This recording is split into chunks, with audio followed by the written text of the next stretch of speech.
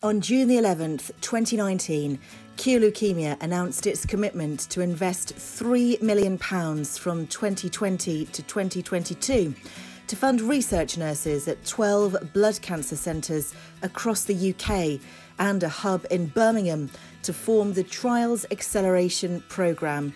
This commitment began in January 2020, prior to the COVID-19 outbreak. During the pandemic, many of Cure Leukaemia's nurses have been redeployed to combat the virus on the front line. And a study named PACE, examining the effects of COVID-19 on blood cancer patients, has been set up rapidly in just 26 days, thanks to the TAP network.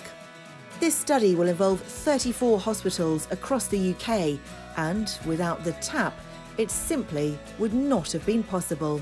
We needed this study to start quickly because we wanted to understand how patients are affected by COVID-19 infection if they develop it at the time of being treated for acute leukemia.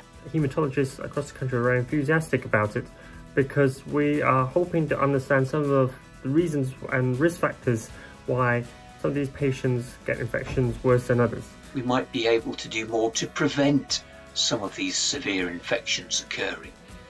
Or we may be able to identify infection at a very early stage before it becomes more severe. This pandemic across the world has given us more impetus to run this study to better understand infections and how they affect patients with acute myeloid leukemia. We are very grateful for the support of Cure Leukaemia to allow this study to happen.